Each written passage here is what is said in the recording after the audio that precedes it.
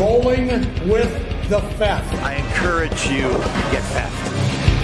What? All things the game of bowling. Helping bowlers. The hand collapses down. And I'm going to try to bowl the best I can. 1,000 subscribers. And I want to challenge Ted Nelson. Tom Corbin. Jason Belmonte.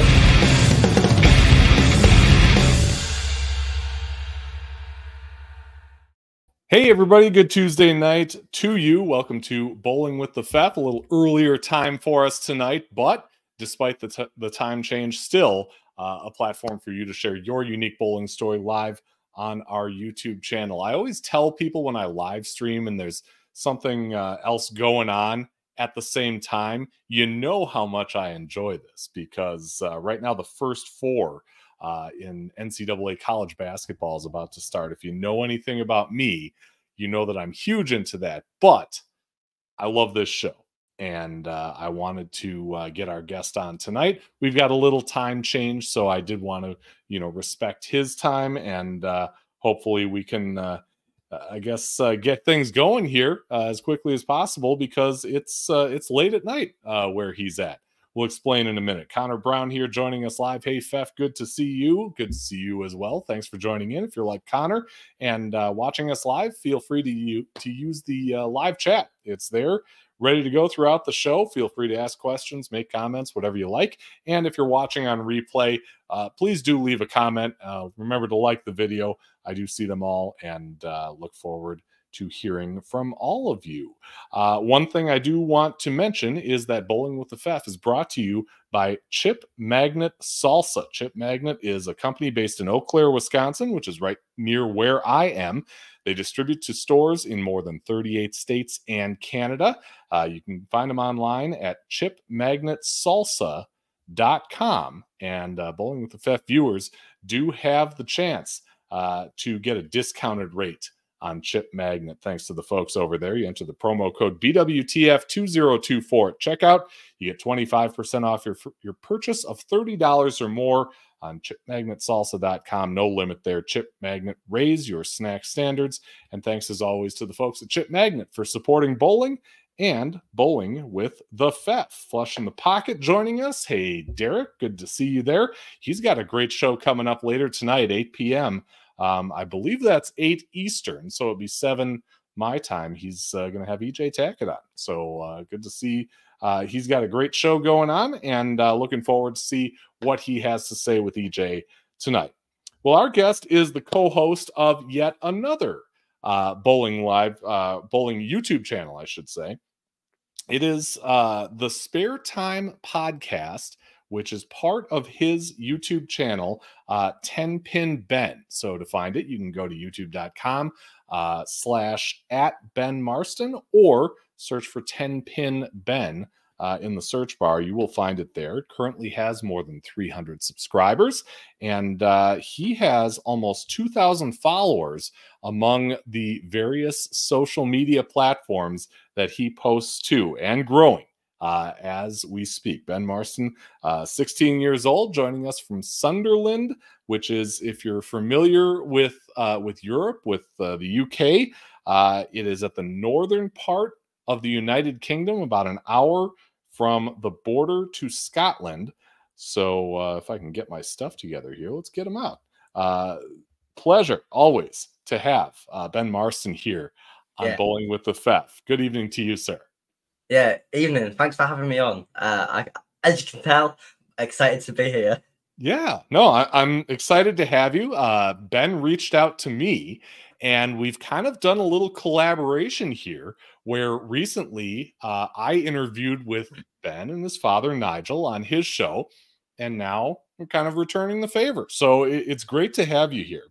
I want to start out with my favorite part of the information that you sent about me, or about you rather, earlier today, actually. My favorite part is this line: when I'm older, I will become a professional bowler. I can remember being younger and thinking, boy, that would be neat to become. Maybe I'll become a professional bowler.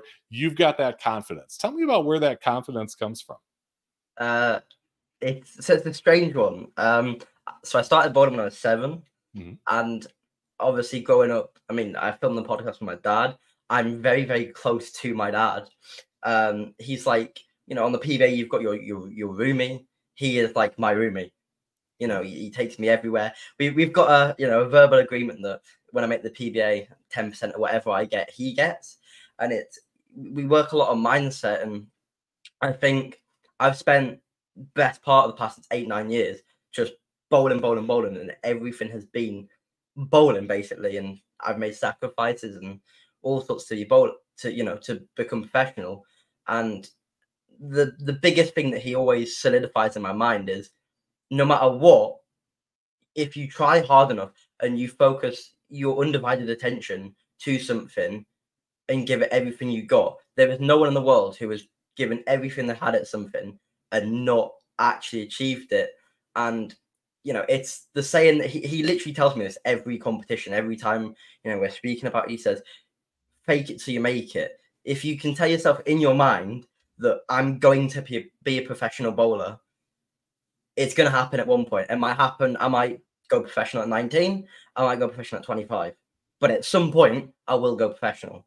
And it's one of those things of, if you tell yourself that's going to happen. My dad listens to, my dad's, I think, 57. Apologies if that's wrong. But he's out there. So he spent the best part of like 30, 40 years listening to so much mindset stuff. And he says, if you speak, it into existence and you do it enough, eventually your subconscious mind's going to believe that that's what's going to happen. So, yeah. That is fantastic advice, really, for anybody doing anything, but certainly in the realm of bowling.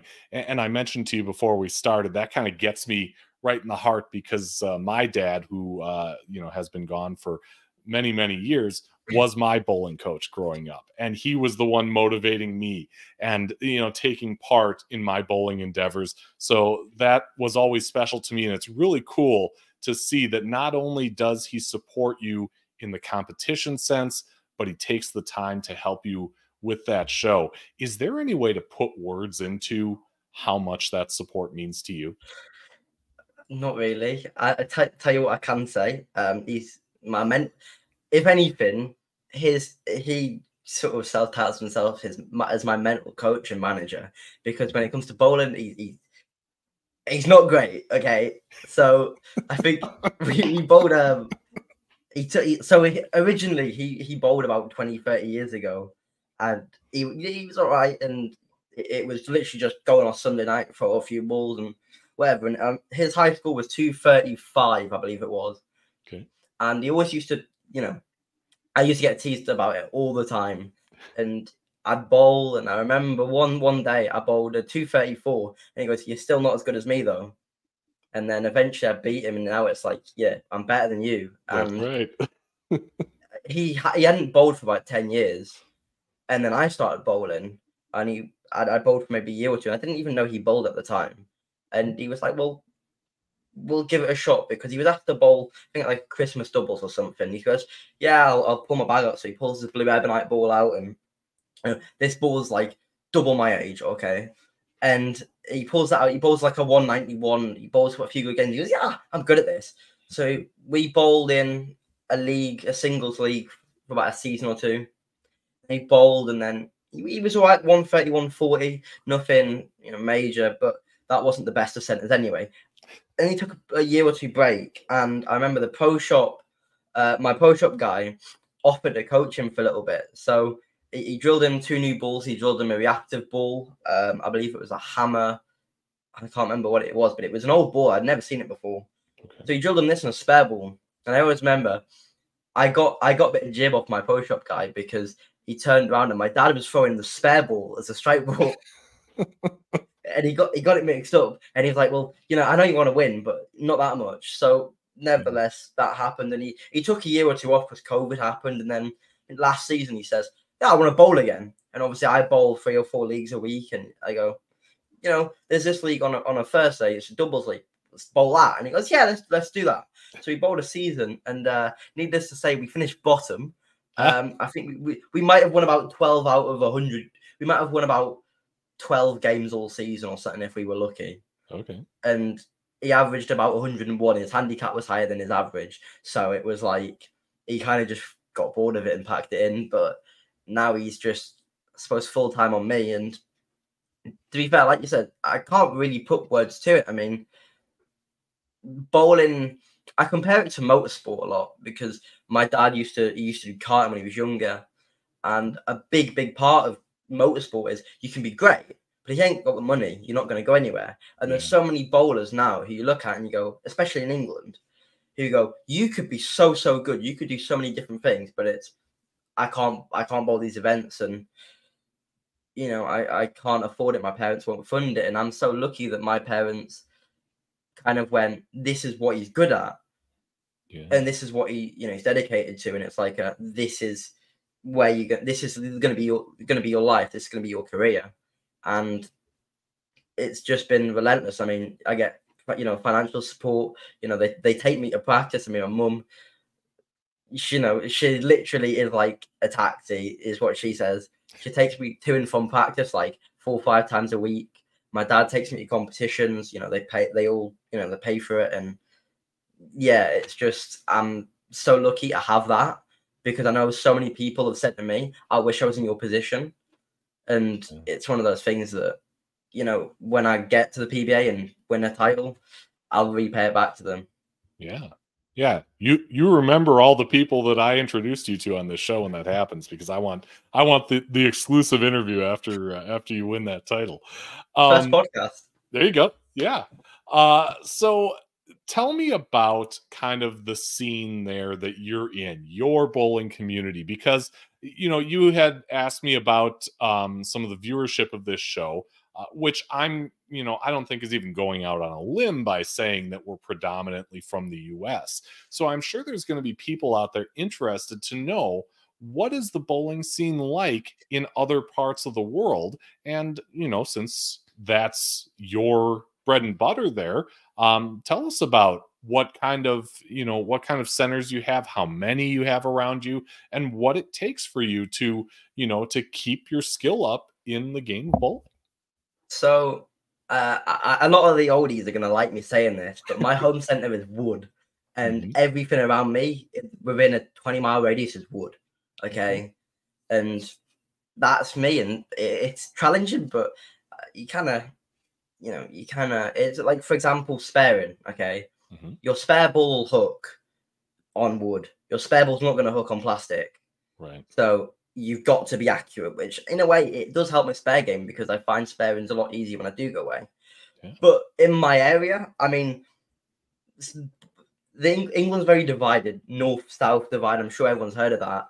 And a lot of people, especially southerners from England, think anything sort of, Leeds and above doesn't exist. We have a bowling alley in Bradford, which is sort of maybe an hour north of Manchester.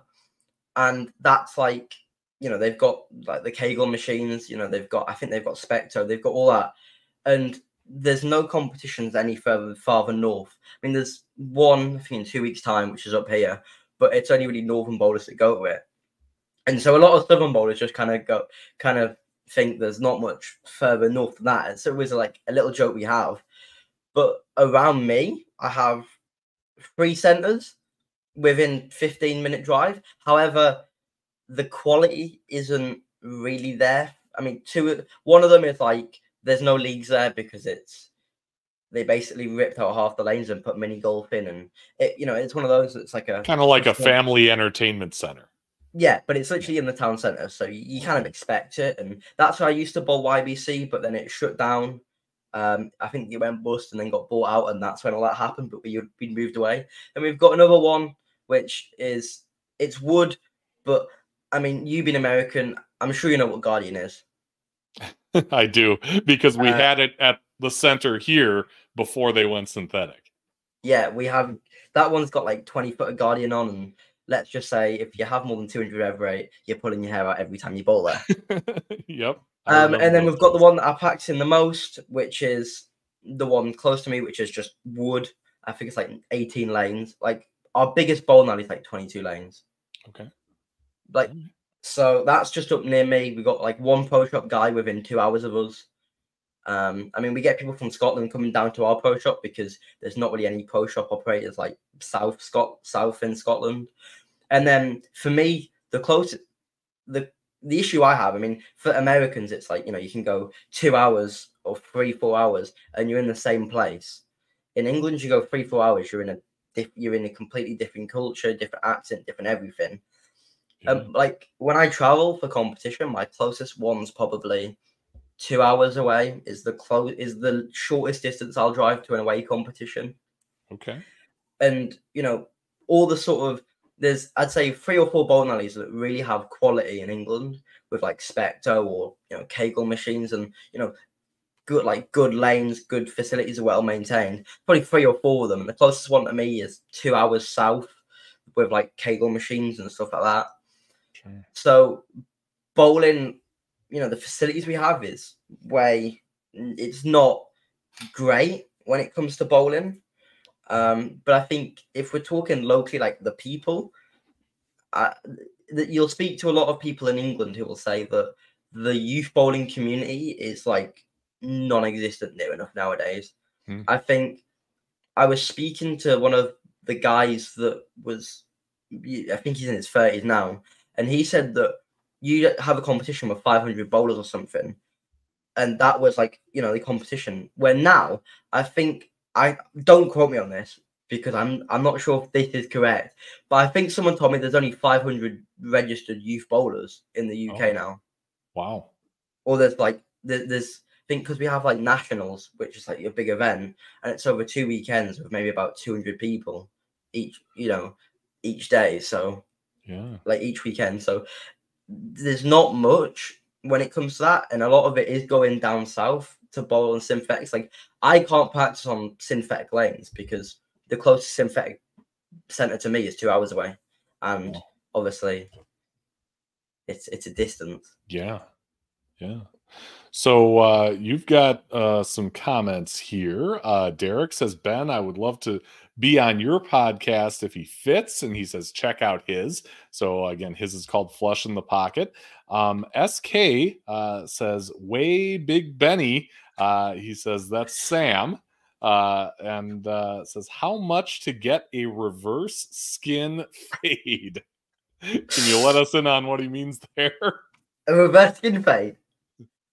So basically, like, I mean, I haven't had a haircut in a while, but if you look here, it's where you have skin there, and it fades into like a haircut. Okay. But what he means is go bald on the top and like get more hair down here. Oh, I see. How much? A 300 game and 10 grand, and I'll do it. Ah, there you go. He says, don't diss the Southerners. I'm guessing he's one of them. Probably, yeah. Probably. And he said cheeky. So yeah, thanks for joining us there, Sam. Caitlin K says, I vote reverse skin fade. Yeah. Oh boy. I posted the links for all my friends here. Okay, great. No, welcome to all of you, and yeah, do like Sam and Caitlin are doing. Let's liven up that chat. Really appreciate that. So let's kind of talk about your bowling story. You mentioned you started when you were 7, but I think you almost have to start before that to get some context here, because although you're in Sunderland, you're not originally from there. You've moved around a little, haven't you? Yeah, so we'll go from when I was born. So originally, I was born in Germany. I was an army baby. In the army, I don't really remember it because I was like, I think we moved away from Germany when I was 3, 4. Okay. And then my mum got moved to Cambridge for the army, whatever. She was there for about another year in Cambridge, and then she left after about 23 years of service, I believe. Okay. And then my dad is from Sunderland, so we moved up here. They stayed together for a while, and probably just after I started bowling, they got divorced, or they broke up and got divorced. So I basically just lived up here with my mum for the past 10 years now-ish. Okay. I'm 17 in 4 months, so it's about 10 years, maybe more. Maybe it's about that. I think we moved in 2011. Okay. I believe. Yeah. So you've been there quite a bit. Tell me about kind of the circumstances that first got you into our sport. So it was, yeah. So like you said, I was 7, and I don't remember where I was, but my mum said to me one day, "Oh, so and so, one of my friends at the time, has wanted to go bowling," and I didn't really think what it was. I thought, "Oh, do you want to go bowling?" It's like, "Yeah, we'll go bowling." Like, whatever, fun. And it turned out to be like a youth bowling club, and I went, and obviously everyone at the time, most people in the club were like 16, 17, sort of my age now. And there's a few at the time that I joined, there was a few really, really good players that went on to play for England and stuff like that. So I played for a few weeks, and I was probably rubbish, and I might have bowled 6, might have bowled 70 or 80. But it was something new. I enjoyed it. So I was like, yeah, whatever, we'll play it. And I mean, I was probably like 3'2". So this ball's half the size of me. And I was just, giving it all my might. And I loved it. And I'm one of those people that, I have ADHD. So when you find something you like, you kind of just stick with it. And we went for about 3 more weeks. And my friend who originally invited me basically said, "Oh, well, I'm not great at this. I don't like it." So he quit, and I just kind of continued on for a while. I think I was not the best behaved kid when I was like 6 or 7, and I was quite angry all the time, and I was a bit all over, and my discipline was completely gone. My mental game was like, most people's mental game probably starts from 0. Mine was like negative 100. I mean, I missed. I had one bad game in my consideration. It was like, well, the rest of the tournament's done. I mean, you could ask my dad the same thing. It was the first, like, if I bowled a competition and I was 8, if I say was averaging 100, if I bowled 85, I'd literally lose it, and that was the rest of the competition done. I just wouldn't get better. Sure. And that's something we all improve over time. Caitlin says, "I will pay you all that's in my bank account," which is a large total of a little more than £1. So, I mean, maybe we could start like a GoFundMe for this. Yeah. We'll we'll get a GoFundMe started. Yeah, there we go. So you get started, and we all kind of go from just bowling to getting into some kind of organized program, perhaps getting some coaches. How did that start out for you? So obviously I joined the YBC, and there was 2 coaches at the time. I think it was Tracy, Michael, and Peter. And they gave me a little bit of coaching, and I was, I bowled, and might have done the odd tournament every now and again. And I think my second tournament, I actually won. Oh, and I was like, oh, okay, that's cool. And I remember I was kind of sitting there, and I'd bowled a few tournaments at this point, and basically I was like, well, I quite enjoy this, so let's keep doing it. And as I got to about the ages of 9 and 10, I was bowling more. My average was probably maybe 120, 130 at this point, and I was like, I enjoy this.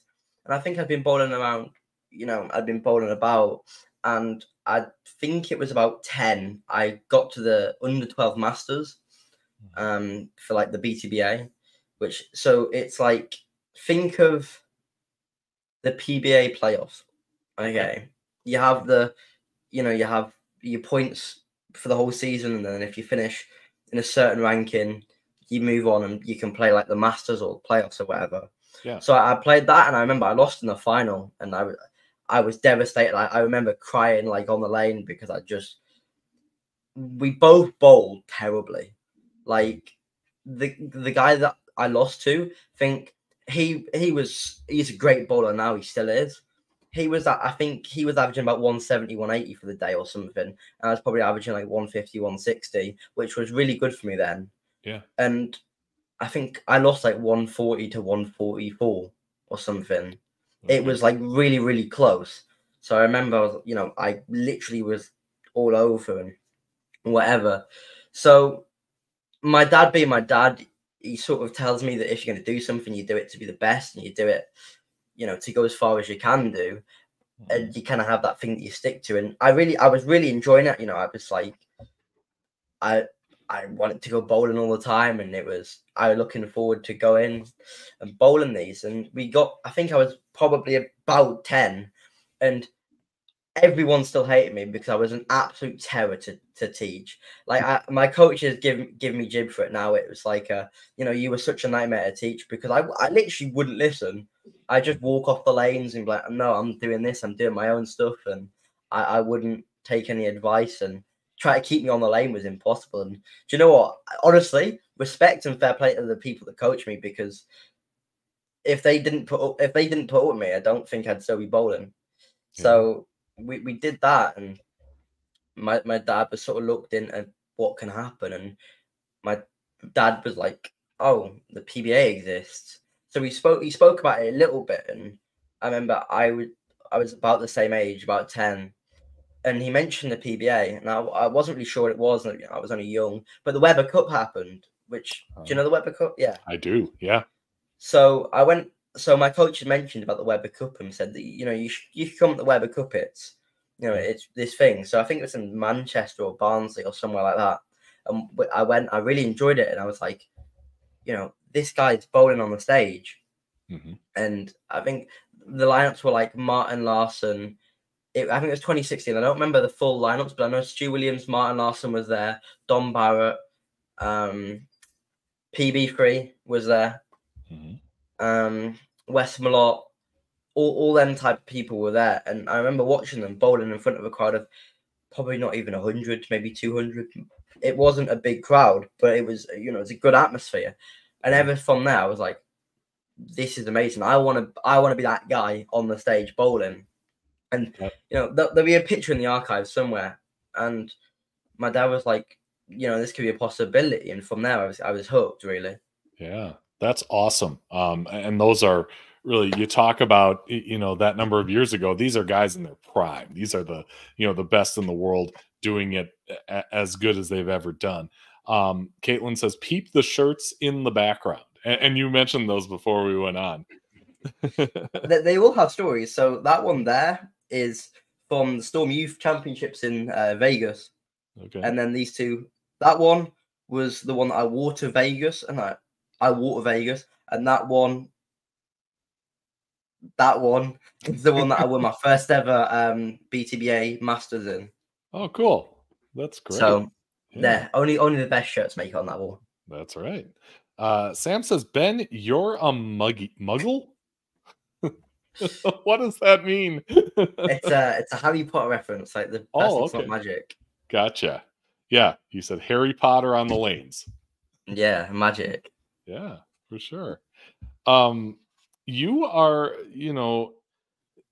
you are kind of getting your skills are improving. You're starting to bowl more, I'm sure, and you have become part of the youth Team England squad setup.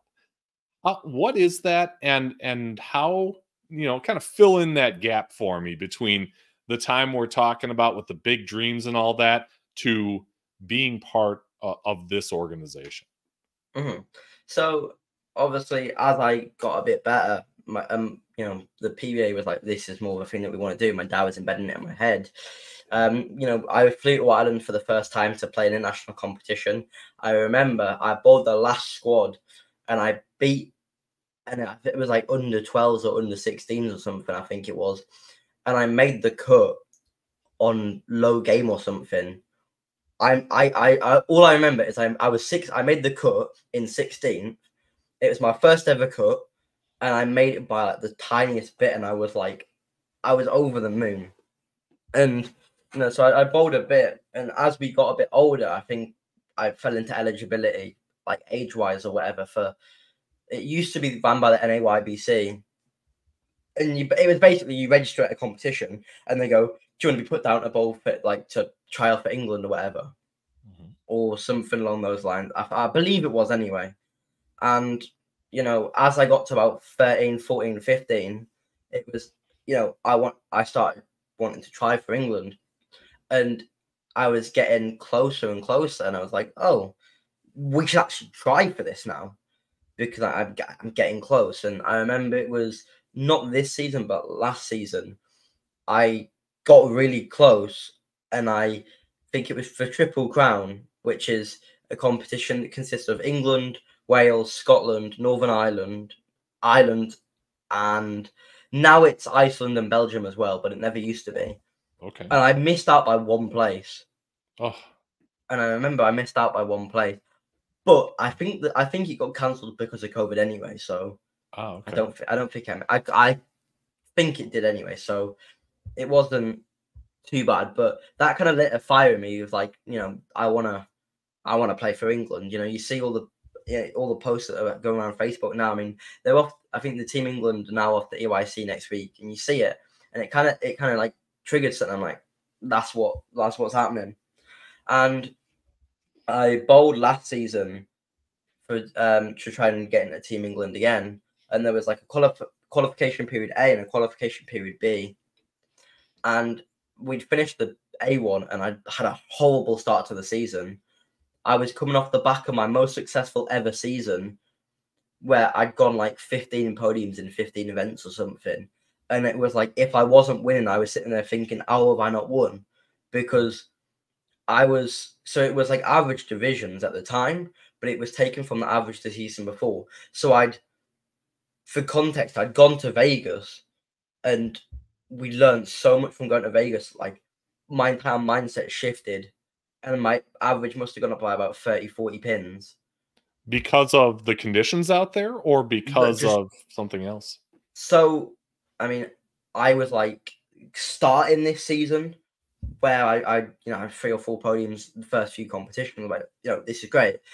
But my dad we'd been to Ireland already, and like, well, we want to go to America to sort of get my name out there and see what it's like. So I remember I went, and it was obviously SYC that's like the demand for SYC. They sell out in like 2 minutes. Yeah. So we were like, okay, whatever. It was 2022, so we tried, and we managed to get in. And I remember like my dad was sitting there, he had like Dr. Small Print, and he had like all of the paperwork and everything you'd ever need ready for this. And he calls me up at like 2 minutes past 7. He goes like, you're going to Vegas and stuff. And I'm like bouncing around the house going like, oh man, I'm going to Vegas. And I remember get on the plane thinking, this will be easy. Like, I'm having the best season of my life. I'm winning at like basically every event. I'm like podiuming in every event that I'm playing at the moment. Bear in mind, I'm like 3rd division in England, so I'm I was way ahead of myself. Yeah. And because I was doing good against people I was playing against, but I wasn't like beating everyone. I was beating like people that were in my average division. And I went to Vegas, and I would have been 14 bowling. I think I was bowling £12 balls. It was my last ever competition bowling £12 balls. And as I got there, it was in South Point. So we walked in, and we're like looking at it, and there's grandstands, and it's like nothing you've ever seen before. And I just couldn't believe that I was there, and it was so surreal. And I remember I got put on a pair with Brady McDonough, Mateo Quintero, Daniel Rios, and one of my good. And now I'm now really good friends with him, Ernesto Reynoso. Okay. So I got put on a pair of them 4 guys, and it was like, I think Brady was 13 at the time, and so was Mateo.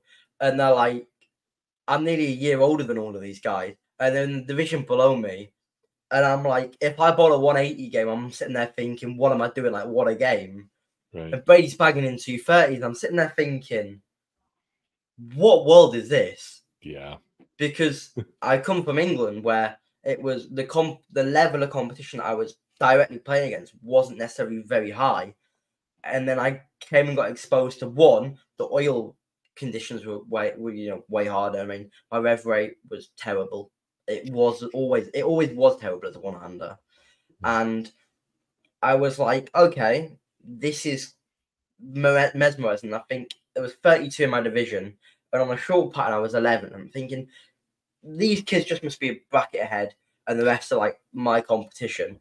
I think by the time we did medium and long, I was like 28th out of 32, and But the actual going there and seeing, you know, the live stream and meeting Jason Belmonte, because Jason was there. I remember, like, we were sitting in a restaurant at the time having breakfast, and I'd spoken to Jason Belmonte on a Discord call where he was doing like a sort of a Q&A, for example, and I told him that I was going here or whatever, and I didn't even know he was going at this time. And so I went and I saw him, and he came down with breakfast. He was with Jim Callahan for breakfast, and my dad went, "Look who's just sat behind you." So I was like, "Who's that?" I go, "Is that?" He goes, "Yeah, it's Jason Belmonte." So I'm sitting there thinking, I'm the presence of the best bowler in the world at the moment. I was like, oof. So my dad goes, "Just sit and wait till he finishes his food, and then when he gets up, go and ask him for a picture." So he did. So we asked him for a picture. I don't know if I don't think I sent you the picture, but there's a picture of me and Jason out there, and obviously he did a Q&A after. I beat the queue because I didn't have to like queue because I got a picture of him there. But you know, I spoke to him, and it was my first experience really meeting a professional bowler. And I mean, he remembered that I spoke to him like a week or two before, and it was, you know, we spoke to him, whatever, and I learned so much from that. But the whole event of going to America, traveling on a plane, I mean, we stayed in the Venetian because it was right after, it was as we were coming out of COVID, so we hadn't done anything for like 2 years. So my dad was like, "We'll splash the cash a little bit," and you know, it's Vegas. You got to do it a bit lavish. Yeah. So we stayed in the Venetian and whatever. We made 2 weeks of it, and we were there. And when I came back, I think I had a mindset shift of that's where I want to be, because I want to be there every week. I want to be in America. I want to be competing against the best. And ever since then, my average just absolutely shot up, and I had one of the best seasons I'd ever had. Wow. And from that, we kind of learned that as much as people wouldn't think it does, going to like different countries and competing against competition that arguably is way above your level is so good for my development, because every time we've gone somewhere, we've learned so much. But what we also learned is I seem to match my competition. So I've never like been dead last. I've always, if I go to Europe, I'm always around where they're bowling. So it kind of just changed something in my head. That's fantastic. All right, so your dad has been watching here, and he says, first of all, Sam says, "Ben, can you show us your bowling muscles, pretty please?" And Dad follows it up with, "He doesn't have any muscles." Yeah, I've got a bit of a bicep, but that's about it. See, there you go. Those are muscles. That's all I have. Your dad also later on says, "What he hasn't said is that we bowled in team league and he fired me after 3 weeks." So then we get into justice for Nigel and a little hashtag there. And he says he's still paying for it. Yeah.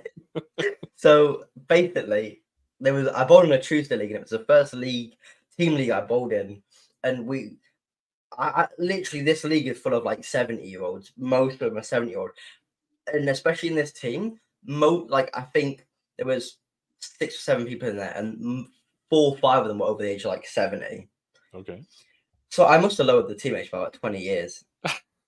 And we were bowling. It was my second season bowling with them, and we were having a bit of an injury crisis because they like, you know, the knees went and he went, and then someone's like hip went, and then he needs a new knee, he needs a new hip, and then they're always injured. Yeah. So the team captain Terry says like, "Oh, you know, your dad plays bowls, doesn't he?" He goes, yeah. He goes, "New bowl." So I got him and said, "Oh, we want you to bowl," and he bowled 3 weeks for the team. And basically what happened was he didn't bowl well at all. I don't think we ever got a point when he played. And the team captain went like, "Oh, you know, Ben, come here," like, so whatever. And he goes, "There's another guy wanting to play for the team." But at the time, there was like a limit to like, you could only have 6 players on a team. It was a trios tournament. It was a trios league, but you could only have 6 to a team. And he goes, "But obviously we're on the limit." And, you know, whatever. He goes, "Do you mind asking your dad if he could like not bowl for us anymore?" And I'm like, "Well, yeah." He's like, "But you know, it's just whatever, and he's like, just can you do it? Like, oh, I don't want to upset him or anything. I'm like, but I just tell him he's crap. I will just tell him he's rubbish. Like, so I remember he picked me up that night, and I was like, yeah. So Terry spoke to him, and he's asking if you can not play for the team again. just not bowl. Yeah.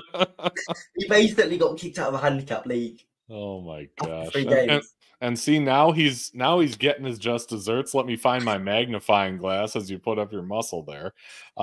Yeah, okay. Caitlin says justice for Ben's hair and justice for Ben's hairline.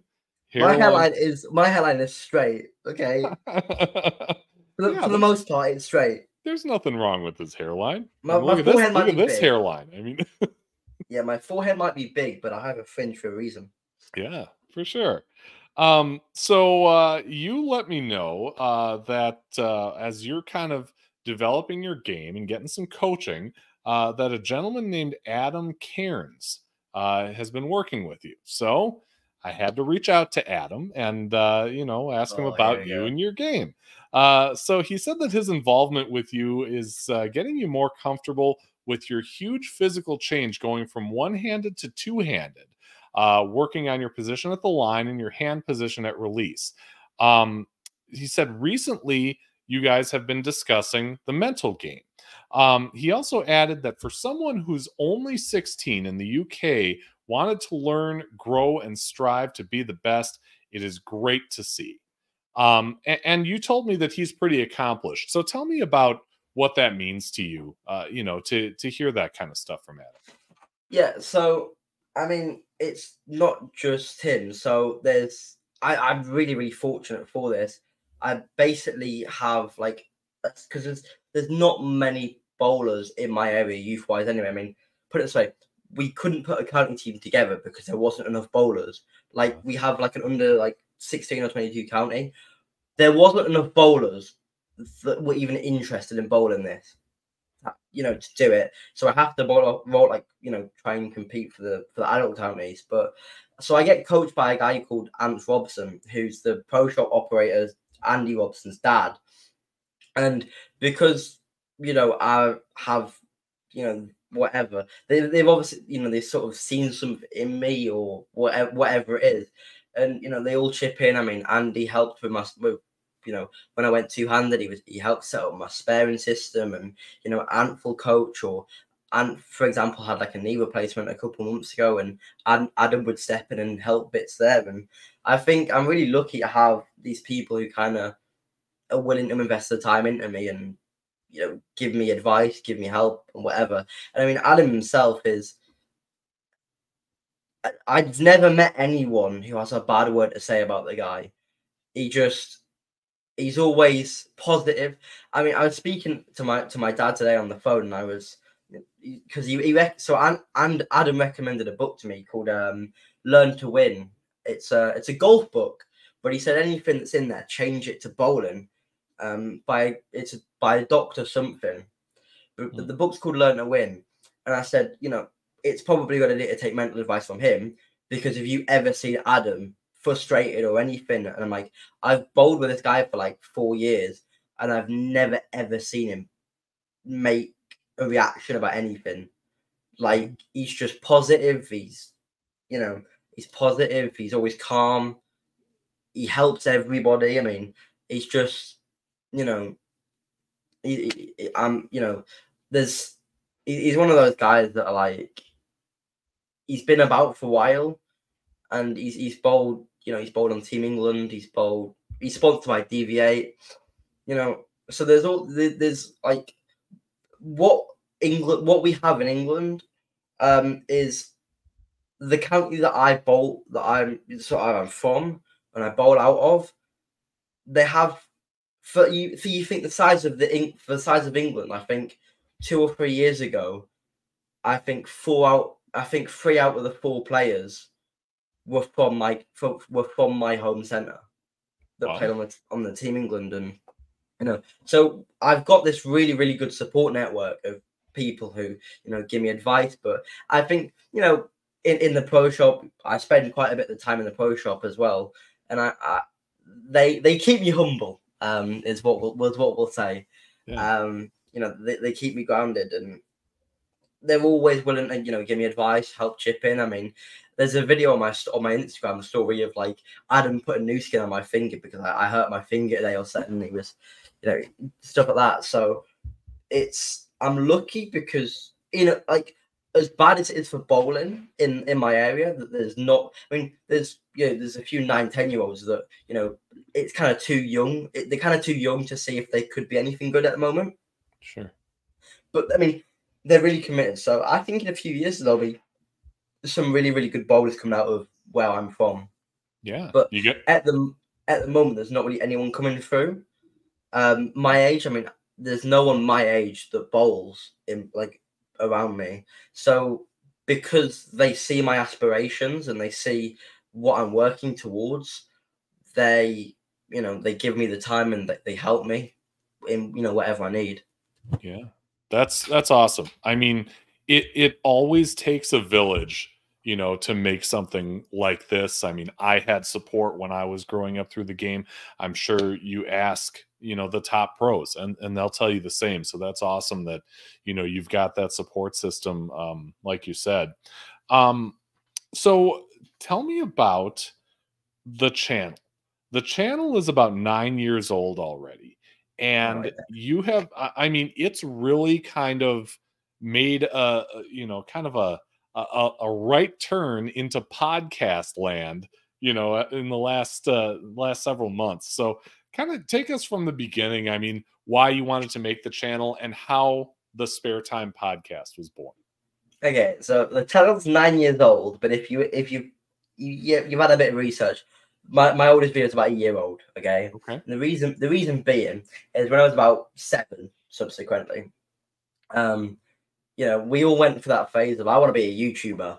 Mm-hmm. You know, so I remember like I was literally 7 or 8, sitting in front of a camera, waffling, like complete waffle about nothing, and I had the videos privated for like my reputation because I'd never lived some of the stuff that happened on that channel down.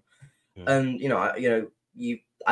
my friend had a YouTube channel as well at the time, and you know, you think you're gonna do the next best thing, and I kind of I got to about 100 subscribers, but this is back, you know, this is 9 years ago. This was literally back in the day where you could post anything on YouTube and get views and subscribers because YouTube was it was nowhere near as popular as it is now. You could do literally anything, and you're gaining subscribers, and you're getting like 200-300 views a video from like nothing. So you know that happened, and I kind of took a break from that, and probably got to about 12, deleted loads of my videos or whatever, private them all, then try to like make a YouTube channel again, and took it a bit more seriously. The production was a bit better, but it was just like gaming videos or whatever. And then I didn't really have any, like, you know, I liked gaming, but I didn't really have a passion for what I was doing. So it was kind of, I might have done a video once every 6 months, and then it was whatever. But it was kind of got the mick taken out of me in school for it. But I'm quite, what I suppose, thick-skinned, you could say. Mm-hmm. You know, there's I got a lot bowling as well. I got a lot of jib and a lot of sort of the mick taken out of me, especially when I was younger, for bowling, because in England it's like, you know, you've got your football players, you've got, you know, your rugby players or whatever, and then there's just me in the corner going, I play bowling. And they're like, what's this weird? Like, this weirdo goes like bowling like 4 or 5 times a week, and like that's an old person's sport. Like, what's he doing? And hey, you know, you like all sorts of these comments, and I'm glad that I kind of just didn't really care. And I think it was the start of last season where I was like, you know what, I wanna start a YouTube channel. I can't remember who inspired it. Maybe like, I don't even know if Bad and Cow were posting then, but it was one of those, and I was like, I want to vlog. Oh, that's what it was. It was great. So in America, there's a few people who I don't think they do it anymore, but they used to vlog and they used to do all sorts. And I was like, well, that's kind of cool. I want to do something like that. Or you see it in America, but there's nothing here. So I thought, we'll start the YouTube channel. But I thought, well, that's already there with 100 subscribers. Why start again when I can just use that one? Yeah. So, I started uploading videos and vlogs, and my first vlog was county trials, which I did this weekend. So my channel's I've probably been uploading actively on the channel for about a year now. Okay. And like, well, whatever. I got some funny looks. I mean, no one else in England was ever recording or filming. And, when you roll into a bowling centre and you're speaking to a camera, they're thinking, what's that about? You got some funny looks. But I was like, well, I enjoy it. And I've got a passion for it. And I'm pretty good at editing videos and stuff like that. So why not? And then it was about August last year. I was sitting there. I was temping live podcast where he had Jason Belmonte on, and there was an episode where the round table with like Parker Bone, EJ, Andrew Anderson. And I thought, this is sick. Yeah. And I sent to my dad, like sort of maybe off the cusp when we were traveling once or twice. Don't you think starting a podcast would be cool or something? Like, yeah, maybe, but probably not. And it was like the look of like, well, I'm 15, like no one's gonna take me seriously or whatever. But I was like, okay. And then it got closer to the time, and we were like, well, maybe I should take it seriously. And one of my friends started a podcast to do with football, and so I asked him about it, and he was like, you should just try it. So he thought, okay. Yeah. And then I was going to what's called the promotion tour in France. So we went there, and Martin Larson was going to be there. And I thought, well, if we're going to start a podcast, we might as well start, like that. So it literally was like, well, yeah, there's a picture. There he is. So I was literally like, well, okay, we'll chuck out an episode of me waffling, just to like say we have something and call it a podcast. Mm-hmm. And then we'll ask Martin if he wants to come on. So we asked Martin if he wanted to come on, and he was great. He came on, and it was literally filmed in a restaurant, in a hotel restaurant, and you can hear plates cluttering and all sorts in the background. And I bought like my laptop and webcam or whatever, and just chucked some stuff together, and we recorded it. And then I was like, well, how are we going to do this? Are we going to do it like every week or every other week? And I thought, well, every week, that's going to be hard. So it's like, so we decided on every other week. But then my issue was, no, I kind of want to do it every week because I enjoy doing it. And, it's like there's nothing coming out for a while. And it's one of those. But when we were talking about how we're going to start the podcast, so I'm thinking, well, what, I want to start a podcast, but I don't really have a clue what to do or what the crack is. I was like, well, not a bad vote, yeah. So I was like, okay, we'll try it and we'll see what happens. And I'm thinking, well, what can we do that other people probably can't do? And I didn't really want to close it off to, start talking technical or this and that. I didn't really want to close it off to people because ultimately you want to grow the sport as well. So I thought, well, my dad really doesn't have much of a clue about the technical aspects of bowling. So I suppose by having him on there, he can ask questions that are maybe more open related or whatever. Yeah. Might be more friendly to just your average bowler who doesn't bowl, competitively or whatever, or people who don't understand as much because he didn't. And also, I'm very, very close with my dad, and we travel a lot. And we're trouble whenever we get near. We mess about, and we're like two big kids whenever we travel, and it's a great dynamic. And we thought, well, let's bring the energy and make it in a podcast. It's a bit of something unique that most people can't do, so let's try it. And well, now we've just been going for nearly, I think, 4 or 5 months now, and it's just the power of social media and just messaging people. You never know who can say yes. I remember, obviously, Martin said yes, and then we were like, well, we'll message people and they'll say yes. And it's amazing what reaching out to someone can do. Mm-hmm. And doesn't that show you, really the incredible level of access that you have to the best in this sport? I mean, it's not like that in any other sport. Mm-hmm. I mean, you can't go like Manchester United and go, we want to interview Ashford, because they've got agents and they've got PR teams, and where bowlers are they're just no, footballers are sort of alienated and like, oh, they're so kind of separated off from the rest of the world. But bowlers are they're just people.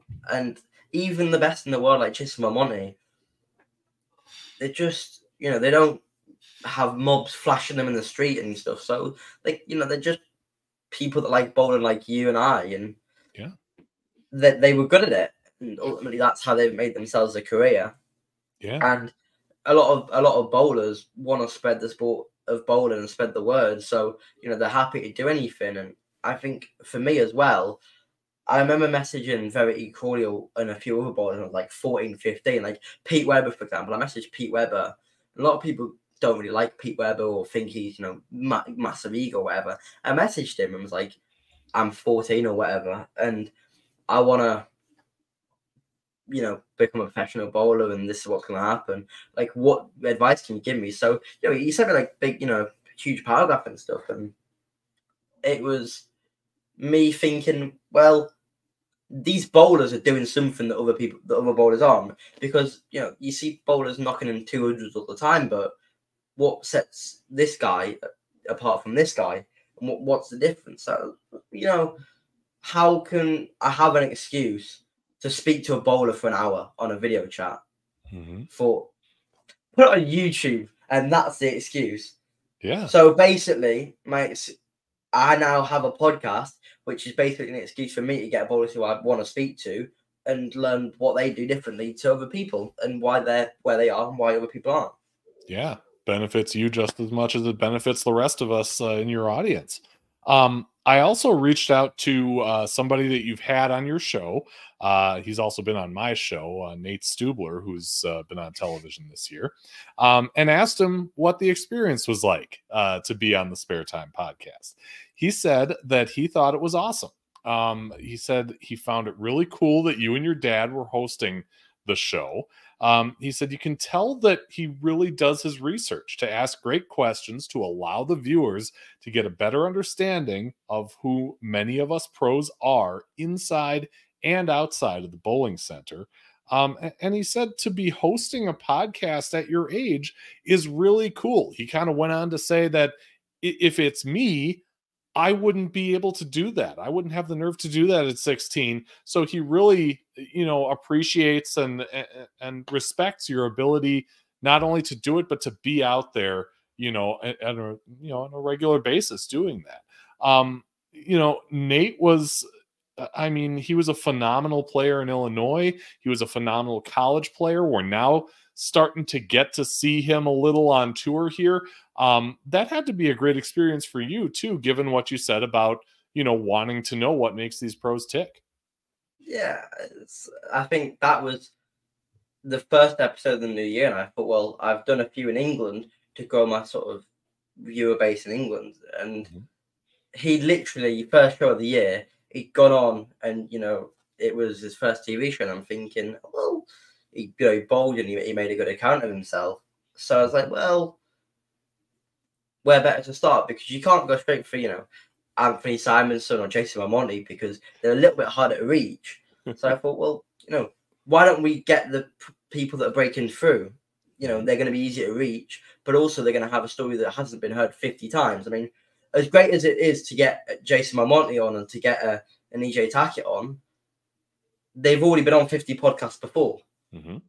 So it's not like, it's like you're a bit late to the gig, because, it's great to get them on, but people might not want to watch the podcast of a guy they've already seen 6 different podcasts of, because ultimately there's only so many questions you can ask someone, and it's probably something I've already heard before, where if someone like Nate, it was kind of like an unknown entity, where it says, he'd been nominated for Rookie of the Year the season before, and he was just breaking on it as his first TV show. So my thought was, he deserves recognition for what he's done, but also it's going to be easier to contact him and, to get onto him.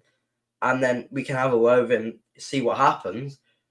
But also, as then he progresses and gets better, in 3 or 4 years' time, people are going to come back and he does great stuff. When he wins his first championship or whatever, people are going to come back and want to see what happened and go, oh, well, this was him a few years ago. So I think it makes sense, because, especially when you're breaking through, the getting that attention is great. I mean, if someone texts me and goes, "Oh, do you want to come on my podcast?" I'd practically bite the hand off, because I love speaking. So yeah. Well, it's for that reason that I'm glad you're over there and I'm over here, because my hands are, undamaged. What have you learned about, maybe through the show? What have you learned about maybe yourself? It's easy to see what you've learned about the bowlers because, we hear that outwardly, but getting into the process of creating these shows, coming up with the questions, actually executing it and doing it with your dad. What have you learned about yourself through all this? Getting my dad to pick a date with these three is very difficult.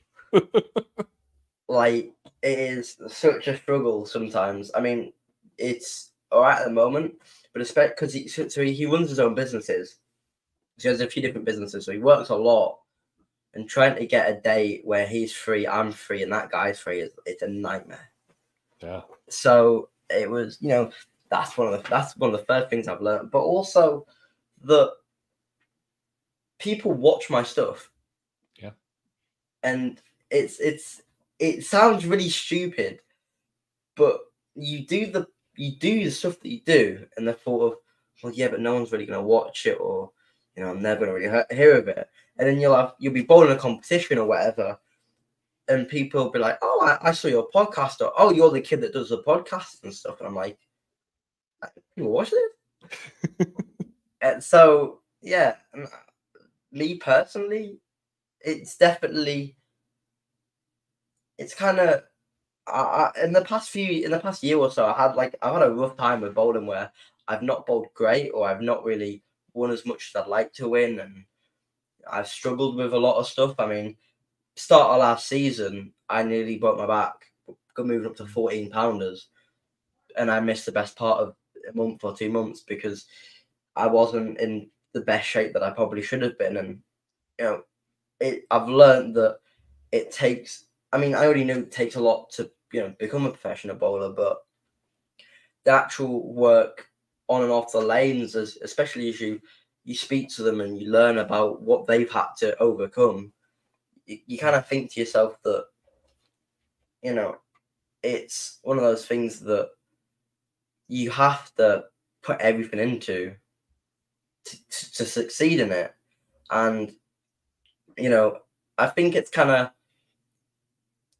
giving me that sort of spark of, well, I might not be bowling great at the moment, or I might not be enjoying myself, but then when you get a film or podcast with someone that you watched on TV growing up, then it kind of keeps that spark of, this is why I bowl alive. You look forward to it. Yeah, for sure.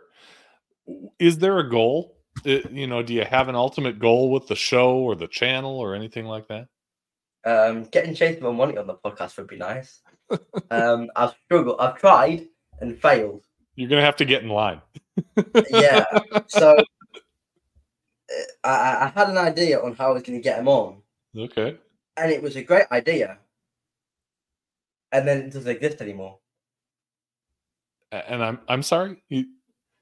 So basically he has a Discord server. Okay. And I was like, well, he was quite active on there at one point, and I thought, we could do that.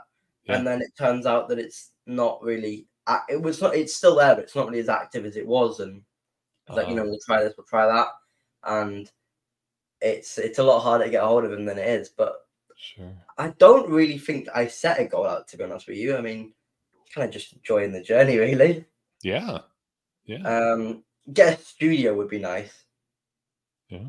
That logistically, I don't really know how that would work.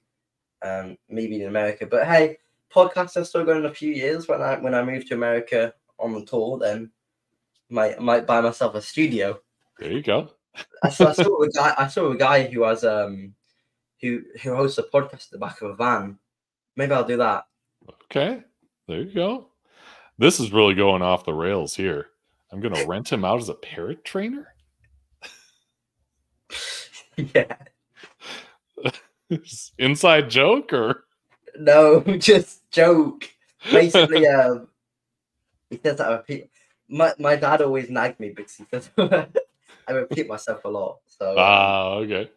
he's taking the mick, but me and my dad just take the mick out of each other all the time, and Yeah. it's a great dynamic. Yeah. That's really cool though, that you have that kind of relationship and that kind of bond. So let's kind of wrap this thing up. I know it's late there. And that I kind of ask everybody to go off the sheet with me on this show. And that means challenging somebody else. Doesn't matter, the skill level or anything like that. We look for people who are passionate about the sport and have a unique story to tell, which of course we all do. So Ben Marston, who would you like to challenge to be on a future episode of Bowling with the Fef? I thought about this hard, and it's a guy that's coming on my podcast soon, or at least he will be. He bowls in England. He's called Callum Peach, and he's literally in 2 or 3 days flying to EYC. He's one of the if he's about a year older than me, he's one of the best youth bowlers in England, and he has a story that I'll let him explain. But you'll get the gist once you speak to him. But it's a really against all odds story. Like, to be where he is now, you wouldn't expect it when you hear his story. And he's basically gone against what everyone's told him and got to where he is now. Yeah, that's awesome. And Colin, if you're watching this either live or on replay, and you're interested in taking Ben up on his challenge, just come find me. I'm Andrew Pfeffer on Facebook, or you can email me at bowlingwiththefef@yahoo.com. We can certainly make that happen. Ben, tell us where we can find you. You're on the Facebook, you're on the Instagram, of course you're on YouTube. I'll put up the banner again, where people can find the Spare Time podcast. But where else can we find you on social media? So I have a website, 10pinben.com. Basically Facebook, Twitter, Instagram, TikTok, anywhere that is social, or anywhere that graces the internet. It will be 10pin Ben on there, or Ben Marston, and hopefully in a few years' time you can find me on the Pro Tour as well. Yeah, for sure. No, we will be watching with bated breath for that, and hoping that you accomplish that goal, which is, like I said, just incredible. I love that. There is no live stream for us next week. See, Ben has been, complimenting me on my consistency, and then I come on and say, we're not going to live stream next week. But I'm actually making my first trip out to South Point, the center that you mentioned before, for the Open Championships. I got caught on with a team. And the USBC Masters happens to be in town that same week. So you might see a little USBC Masters content on the channel. You have to watch for that. But then once I'm back in Wisconsin, Tuesday, April 2nd, we will be back at it with Christopher Sosinski, talented junior and, a high school player who just came off a really nice run at the Wisconsin High School State Tournament near Green Bay. He's been a standout for Amro's team, and we'll get into his bowling story back at the regular time, 7 p.m. on April 2nd. Ben, it has been a pleasure getting to know you and your story. Continued success, both on the YouTube front and on the lanes to you and your father. Yeah, I appreciate you having me on. It's been great. Getting ridiculed by all my friends and my dad has also been great. Hopefully this isn't the last time you see me on a podcast. I hope not. So if anyone out there wants to invite me on your podcast, please do, because I'd love to chew your ear off for an hour. There you go. Yeah, please. And if you need the connection and you know where to reach me, I can certainly get you hooked up with Ben for that. And of course, thank you to everybody who has been watching tonight. Always appreciate that. Remember, if you're looking for bowling content, you'll also find a great show tonight in Flush in the Pocket. 8 p.m. He's going to have EJ Tackett on. But other than that,